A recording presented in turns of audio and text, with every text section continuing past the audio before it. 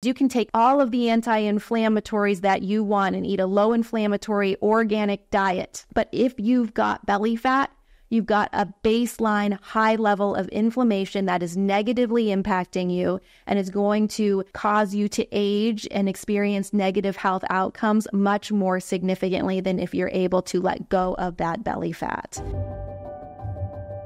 Welcome to the Dr. Ashley Show. Welcome to the Dr. Ashley Show. I'm Dr. Ashley, and today we are going to dive into the popular topic of longevity and anti-aging. I know a lot of people don't like that idea of anti-aging, and so I get that. Let's call it aging gracefully.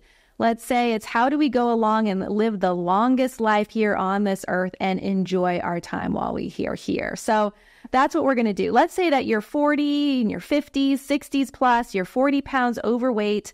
Well, that weight, your lifestyle, the environment can have a lot of impact on your health and result in speedier aging. So today we're going to talk about the topics that you can do to reverse that aging, slow it down a little bit, let's say, and heal from the inside out. So, I want you to know that healing from the inside out, age regressing is possible. And we see that happen with our clients at PhD all the time. I mean, we always say you're going to age regress a decade in how you look and feel.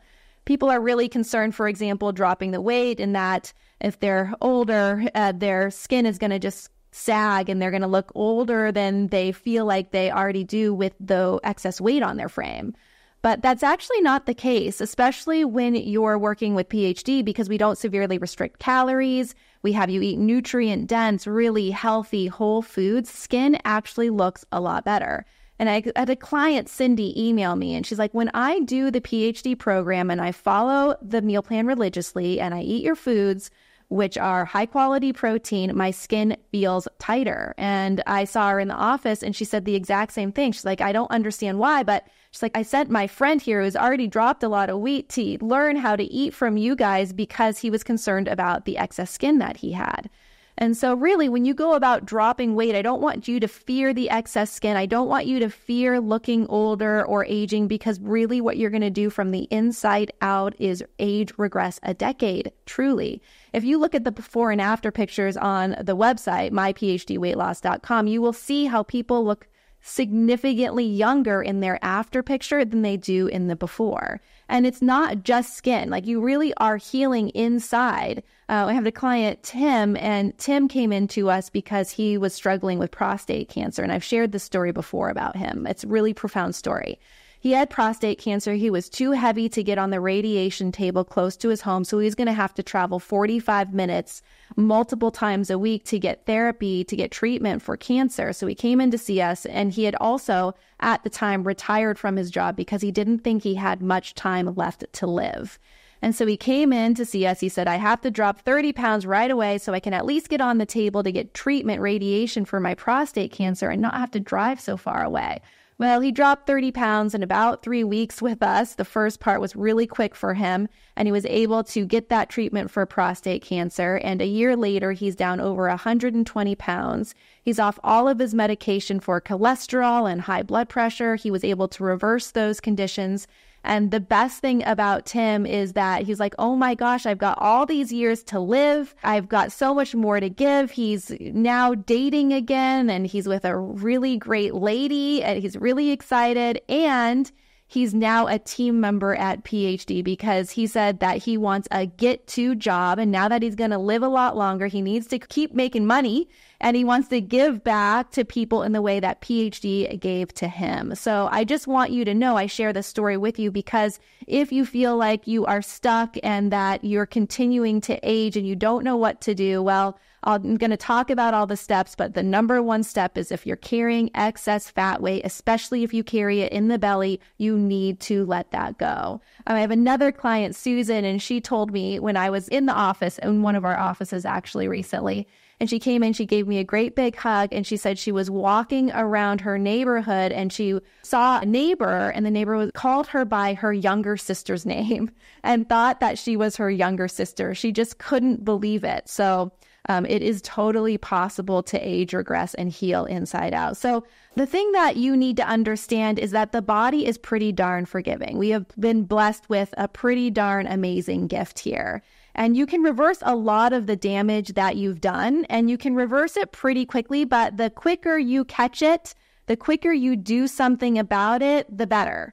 And a lot of folks wait for an emergency to hit them over the head, and they're like, oh my gosh, I've hit rock bottom, I've hit a low, I need to do something about it now. Or you can choose right now is your threshold, right? You don't have to hit this lows. You can totally just choose right now. After hearing this episode, you can just hit the reverse button and make the choice. So this reminds me of a client, Todd, that I have, and he is amazing in what he's accomplished. So he dropped 90 pounds with us at PhD. Before coming to PhD, he dropped 40 pounds. So that's 130 pounds of total weight loss.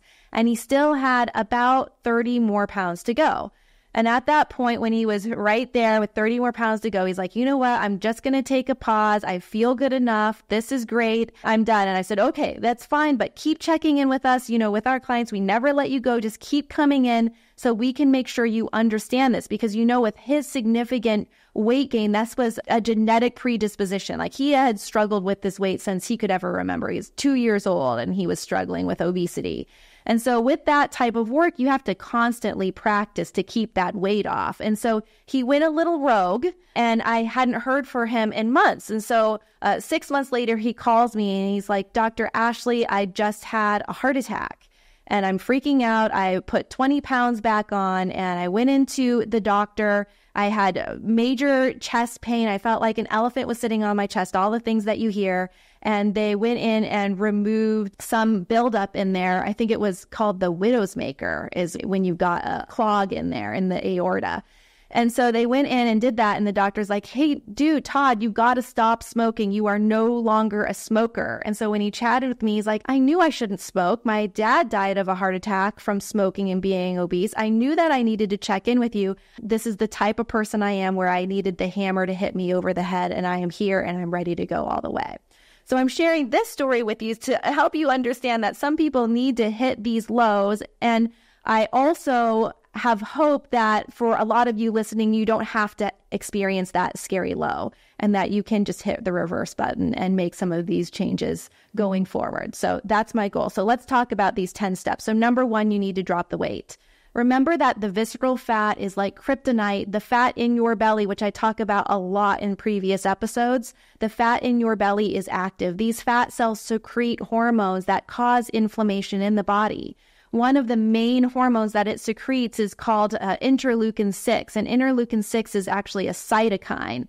And it creates this baseline high level of inflammation in the body. And it's linked to heart disease and cancer and skin irritation and autoimmune conditions. You can take all of the anti-inflammatories that you want and eat a low inflammatory organic diet. But if you've got belly fat, you've got a baseline high level of inflammation that is negatively impacting you and is going to cause you to age and experience negative health outcomes much more significantly than if you're able to let go of that belly fat.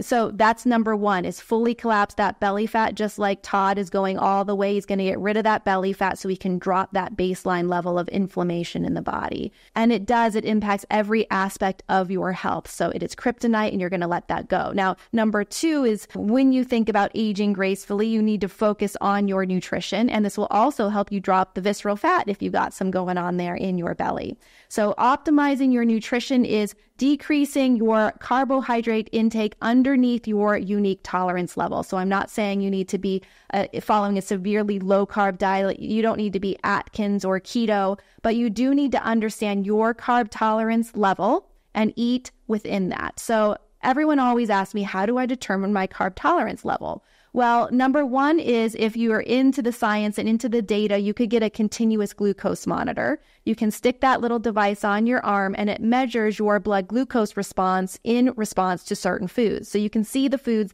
that make it cause a massive spike, and you can see the foods that allow it to just increase as it should in a healthy individual. Or number 2, you can just use the signs and symptoms that your body is experiencing. And this is what we do for clients at PhD.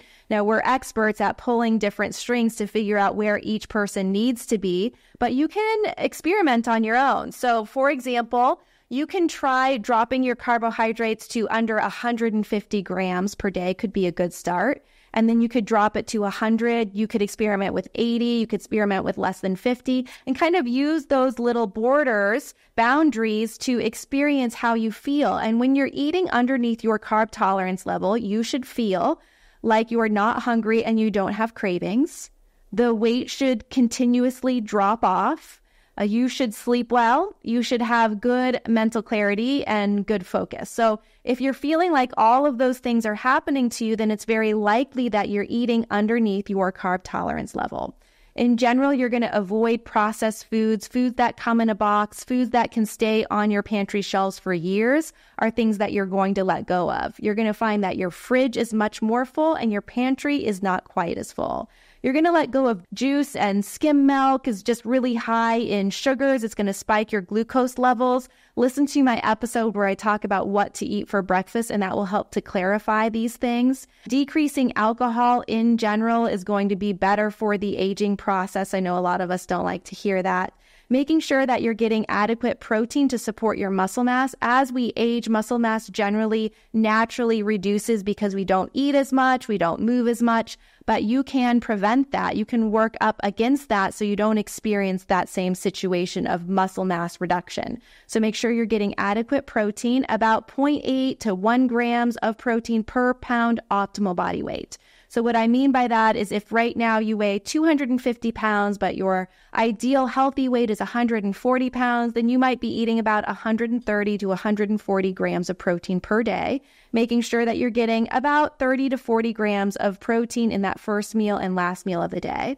Now, if you're a PhD client listening to this and the amount of protein that you're getting throughout the day is different than what I just explained, that's because your program is specifically customized to your needs and your weight loss journey. So do not fret, you're right where you want to be.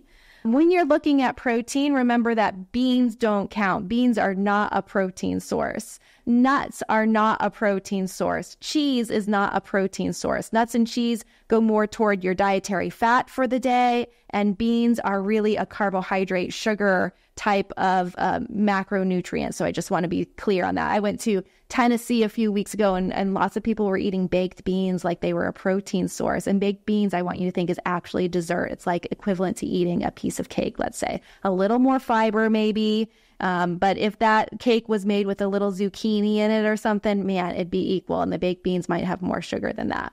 Making sure you're getting healthy fats, making sure your veggies that you eat are colorful, like purple cabbage, radishes, berries that are going to be all different colors, specifically strawberries, raspberries, blackberries, and blueberries, and then getting in fermented foods like sauerkraut or kefir to help with your gut health. You could consider time-restricted eating, so some intermittent fasting in there, and I've done a previous episode all on intermittent fasting, so if that interests you, go and dive into that episode. But in general, the fasting can help improve metabolic health. It promotes longevity, but there's still a lot more research needed on the length of time that you need to fast to experience it. The reason why fasting works is because it helps with autophagy, meaning that it removes damaged cells in the body and helps the new healthy cells come up. It kind of pulls out, you can imagine them like zombie cells, and it allows the body to slough those away and let new cells come up. So there's a few different ways of fasting, making sure that you get 12 hours in between your dinner meal and your breakfast meal the next day is important. Some people like to fast for 16 hours every day and then have an eating window of 8 hours during the day. That can be helpful. But again, when you dive into the research when it comes to anti-aging and longevity, most shows you need to fast for about 24 to 72 hours in a row, and you could do that once a quarter. Fasting also helps with insulin sensitivity, reducing inflammation, but the risks are muscle loss. If you do too much fasting or you're not eating really well during the eating window, you can lose significant muscle mass, and that is a big thing as we age. So you don't want to do anything that would be detrimental to it. So if you are doing the fasting, making sure you're focusing on the protein requirements that I mentioned earlier is going to be key to your success there. Number 3 is exercise. Remember, exercise is a wellness tool. It's not a weight loss tool, but there are specific types of exercise that are specific to longevity. So here I'm talking about longevity, anti-aging, not necessarily weight loss. And When it comes to longevity, I really like to follow Peter Attia. He has a podcast called The Drive. He is a brilliant guy, and he has looked at all of this when it comes to longevity. And so his suggestions when it comes to exercise are 4 different types. So number 1 is stability, and that might be like 10 minutes of stability work a day. It could be Pilates, it could be yoga, it could be balancing on one leg and then the other. But looking up online, you could easily do that. What are the good types of activity for stability? And that's going to vary according to each individual and what they like to do. The second type of exercise is going to be strength training, and you should really do 3 full body exercises from a strength training perspective each week with your focus on aging gracefully. And strength training could be anything from body weight to lifting weights. It doesn't need to be anything major, but you do want to make sure to get your biggest bang for your buck, again, from a longevity perspective, is full body. The reason why is because let's say you're doing squats, your body has all of the blood and oxygen in the big leg muscles, and then you go and you do some upper body something. It's going to have to shunt all of that up to the upper muscles in the body, and then it's going to shunt it all the way back down when you start doing your squats again. So doing full body and alternating between lower body and upper body is really helpful metabolically. Another fellow that I really like to follow is Mark Sisson. He wrote this really great book a while ago called The Primal Blueprint. If you haven't read it, I suggest you read it. It's still a really great read. And he talks about exercises being much more functional when it comes to strength training. And so what he suggests is push-ups, and you can do this all modified, by the way. You can start on your knees, you do whatever you can do, but I'm going to talk to you about what the goals are. The goals from a functional longevity perspective, if you're a guy, is to be able to do 50 real push-ups, and if you're a lady, 20 push-ups in a row. The next thing would be some kind of chin-up or pull-up. Remember, you can do this assisted on the chair. You could use a Smith machine bar and put your legs down so you're on an incline and just pull your chin up to the bar. You could use TRX straps and pull up, but something for the back muscles. And the goal is 12 chin-ups or pull-ups for men and 5 for women. And oh my gosh, I know that that is tough. So know that you can do it assisted. The next thing is squats, and you can do that in any way, with weights, without weights, but that's about 50 in a row, no matter if you're a male or female. And then something above head. So Mark Sisson says to do a handstand for like 30 to 60 seconds. I never got there. It gives me major vertigo. But you want to do something to strengthen the shoulders. And then the last thing is a plank. And that goal is 2 minutes of a plank on your forearms and on your toes. But you could always do it on your hands and with your knees down, or any kind of assisted support there. But the goal is to be able to do all of those exercises in that amount and then repeat it once more. So the whole thing would take 20 minutes, but man, you'll be sore after it if it's your first workout, but it's great and you can do it at home. So that's strength training. And then we drop into aerobic. And aerobic, according to Peter Attia, should be done a few times a week at a 65 to 75% of your max heart rate. So you can do the talk test, the speak test, to assess where you are with this heart rate thing. So let's say you're on a stationary bike, just as an example, and you've got your friend right next to you. If you're at 65 to 75% of your max heart rate, you could talk to them, but it wouldn't be comfortable. If your mouth was shut, you could breathe through your nose. If you are talking to your friend, you would want to take pauses because it's uncomfortable to continue to talk. Now, if you were talking to them and you have to pause after every 3 words, that could be zone 3. That would be a little bit more intense and you'd want to pull it back a little bit. If you want a really accurate equation to determine your heart rate, let's say you're really into the numbers, you wear a heart rate monitor. This is the equation: 208 minus 0.7 times your age, and then multiply that answer by 0.65 to get 65% of your max heart rate. And then you can do the same thing and multiply it times 0.75 to get 75% of your heart rate. And that's the range if you're wearing a heart rate monitor. I personally would just be talking to no one next to me and see if I can talk for a few sentences or not. So that is aerobic. And then anaerobic. Anaerobic is the type where you cannot talk to someone, and it's high intensity interval training. I talk a lot about high intensity interval training because it's really helpful when you want to improve insulin sensitivity, when you want to drop weight. It just really pulls all the glycogen out of your muscles, and it's really helpful to overall health. So what this would look like, one example would be, again, on that stationary bike, and you warm up for 5 minutes, and then you push really hard for about 30 seconds, and then you go easy for about a minute to a minute and a half, and then you push again, whatever really hard means to you, and then you pull back.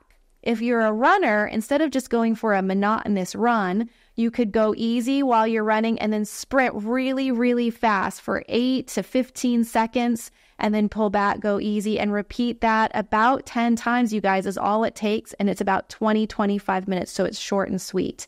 And then the last thing that research has shown is really important from longevity, it might sound weird, is grip strength.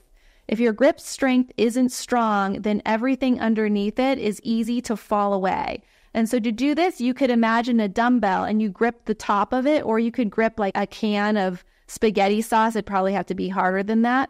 And you just hold that and you walk around with it. It's also a way to do a farmer's carry where you can hold a weight plate and walk around with it, or a kettlebell. But that grip strength is really tough, and you want to be able to hold something for about 45 seconds to 60 seconds. If you can hold it longer than that, then you can go up in weight. I was at F45. It's kind of a functional training. I think the F stands for functional, and it's 45 minutes long. So F45. And they had us hanging from a pull-up bar, and all we had to do was bring our knees up to our chest and bring them back down. Oh my gosh, I had such a tough time, and that was grip strength. I couldn't even just hang there. He said, just hang there on the bar. And I could not hang there for longer than probably 10 seconds. So it is a real thing, and it's tough, but it shows if you have greater grip strength, then you have less risk of cardiovascular disease, less risk of disability, and just general mortality. So in general, these are the types of exercise. Don't get overwhelmed. Pick one thing. Maybe just start with the grip strength, a little bit of resistance training. And when you do your movements, mimic real life. That's the goal. We want to be healthy as we age.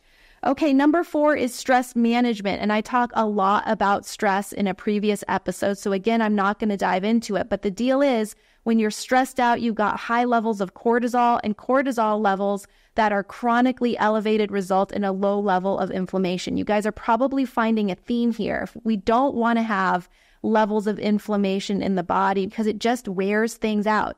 So it shortens telomeres. So our chromosomes and telomeres are a certain length, and we've got these protective caps on top of our chromosomes. When we're stressed out, it naturally shortens those telomeres. And when we age, we see these naturally shorten. And so the significance of stress increases the speed at which these shorten, which is not a good thing. It results in DNA damage. We produce more reactive oxygen species. It increases risk of cancer and aging. It impacts brain health, and it actually changes the structure of our brain. So a big thing there. And then in my episode, when I talked about stress, I talked about the perception of stress. And how you view your stress actually impacts your body physiology. So if you are stressed out, I really encourage you to change your outlook on stress, that maybe it's overcoming a challenge rather than really having significant stress. How can I change that mindset? Is it a challenge that I can overcome? And then the body actually secretes different hormones if you think something's a challenge over something that's a defeat. Number 5 is consider supplementation. You want to make sure that you take the right type of supplements. Cod liver oil is something that we all should be taking. I know it doesn't taste very great. I tried to take it in a liquid and had to go to capsule because I just couldn't stand it. But cod liver oil is really important. It has vitamin A, vitamin D, and you want to take it with vitamin E to help the absorption of it. All of us are pretty much deficient in copper, so you might consider that. Berberine is really helpful for blood glucose control. Remember to take your electrolytes with your water so that you stay as hydrated as possible. Make sure that you take a good type of vitamin C, specifically a liposomal vitamin C, or there's a whole food, different sources that come straight from the berry form of vitamin C. And then vitamin D is really important as well. You can get that from the sunlight during the spring and summer and early fall months. You can take supplementation form of it, or there's actually a light that I've been investigating, and you sit in front of it for a few minutes, and it helps your body naturally convert to vitamin D, but our body actually goes through different cascades of events when we convert the active form of vitamin D from the sun versus just taking a supplement. It skips some really important things. So these supplements are things you can consider. None of this is meant to be medical advice, by the way. So I want to make sure that if you do consider taking any of these supplements, you always check with your doctor first before adding or subtracting anything. Hey there, need extra support staying hydrated while shedding pounds and maintaining weight loss? Introducing Dr. Ashley's ELECTROLYTE Plus, which I created just for this purpose. Packed with evidence-backed ingredients like vitamin D, C, and zinc for immune support, B vitamins for energy, and a blend of full-spectrum electrolytes and minerals to hydrate, stabilize glucose levels, and curb cravings. Visit drashleywellness.com and use code ASHLEY10 for 10% off your first purchase or 20% off your first subscription order with free shipping. Plus, enjoy a 30-day money-back guarantee. Back to the show. When it comes to medications, metformin was considered for a while a good longevity medicine, but now they're thinking, maybe not. So all of this stuff keeps shifting. Rapamycin is something that helps to remove those zombie cells, and it's a medication, but more research needs to be done on dosage and frequency. Number 6 is to consider genetic testing, hormone testing. I'm going to list some examples of stuff that you can look at. Finding a really good doctor who listens to you, who can do these tests, is important. My husband, actually, Dr. Doug, he has a practice, Optimal Human Health, where he's done all of these tests on me, and that's where I've gotten all of these from. So I am not an expert here, but I do know what is important, and it's important to also have a doctor who knows how to read these things so that they then can move on and give you the right type of suggestions for supplements and medications and action steps. So ApoE is an important genetic marker which can determine if you're predisposed to developing Alzheimer's disease or not. And if you learn of that early, you really can take good preventive measures. The MTHFR is a gene that doesn't allow you to use the folic acid that comes in a lot of vitamins, and it has to do with folate metabolism and cardiovascular disease. So you really want to know if you've got that genetic SNP. An interesting thing to note is that folic acid you'll find in most multivitamins is a synthetic form. And if you've got this MTHFR thing, you cannot create the folic acid into the active form, and your body cannot use it at all.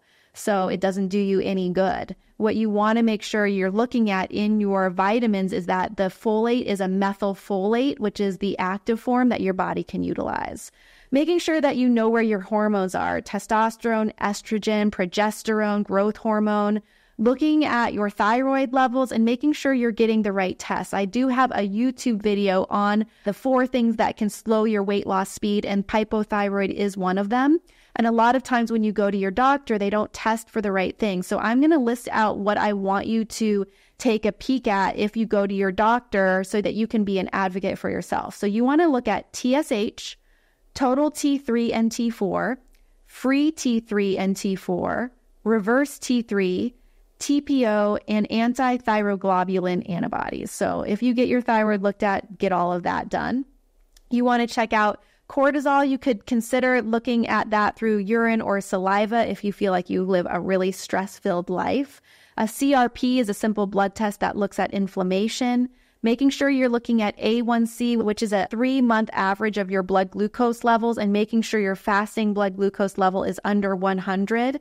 And then looking at cholesterol. I've done another episode all on cholesterol, so check that out. But looking at ApoB and Lp(a) there for cholesterol is key. And then just your basic screenings, like a DEXA scan you should get to see how your bone health is doing. Don't skip the colonoscopy just because it sucks, or a mammogram because it's totally uncomfortable. You want to make sure that you get those tests done. Number 7 is looking at your environment. Remember that we can get a lot of pesticides and yucky things through our environment. And so one thing you can do, and I've mentioned this on previous episodes, is check out EWG, EWG, for the Environmental Working Group.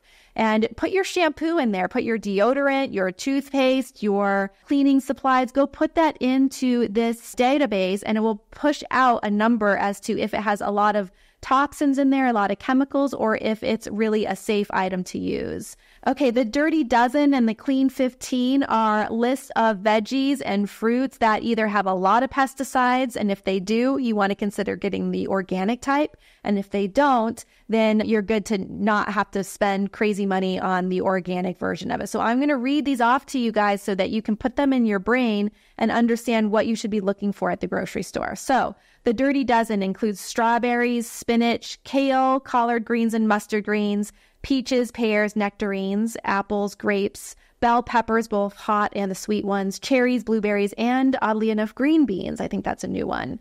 And then the Clean 15 includes carrots, watermelon, sweet potatoes, mangoes, mushrooms, cabbage, kiwi and honeydew, asparagus, sweet peas, papaya, onion, pineapple, corn, and avocado. So those are the ones that you don't necessarily need to get or is organic. If we go back to the detoxing, the environmental aspects, glutathione is a supplement that you can consider taking. It tastes like sulfur. Oh, it's really rough, but I have taken it before. Some people don't mind it. You want to get the liposomal type where you squeeze it into your mouth, sometimes under your tongue. And then just staying hydrated. You can try saunas to sweat out all the toxins. And then most importantly, get good sleep and manage your stress. Number 8 is sleep itself. Make sure that you've got a good routine. Make sure that your environment when you sleep is conducive to that deep sleep. So making sure it's cool, it's really dark, that you don't look at screens at least an hour before you jump into bed. And then make sure you check out my previous episode on sleep so you can get all the details.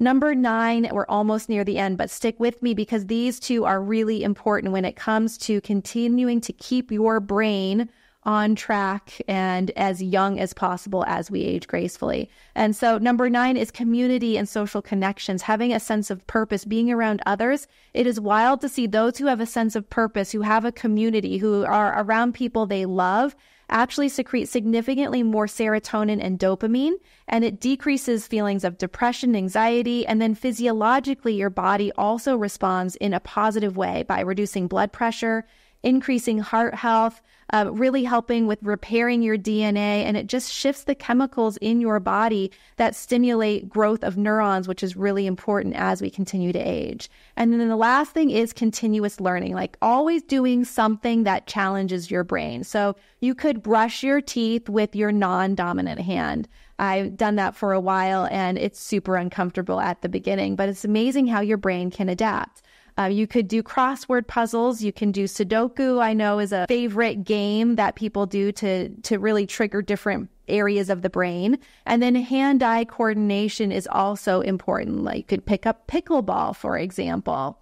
So continuing to learn and grow and learn new skill sets and surround yourself by people who challenge you in positive ways is really a big aspect of aging gracefully. So I know this is a lot of information. I hope that it provided you with great value. I don't want you to get overwhelmed. So my homework for you is to pick maybe 3 to 4 things that you can take action on and implement it. And then come back to this episode and listen to it again and pick up 3 to 4 more things. So if you are watching this on YouTube, please drop a comment below. Let me know what your longevity plan is and what you already do every day to age gracefully. And then also let me know if you've picked up anything from this information and what you plan to implement into your routine. And of course, any questions that you might have, I'll read these comments and respond. If you're listening to this on a podcast platform like Apple Podcasts or Spotify, please do follow and leave a review. So remember, you got to step up to make the change. Lead with your heart, train your mind, and do not negotiate with your body. See you next time.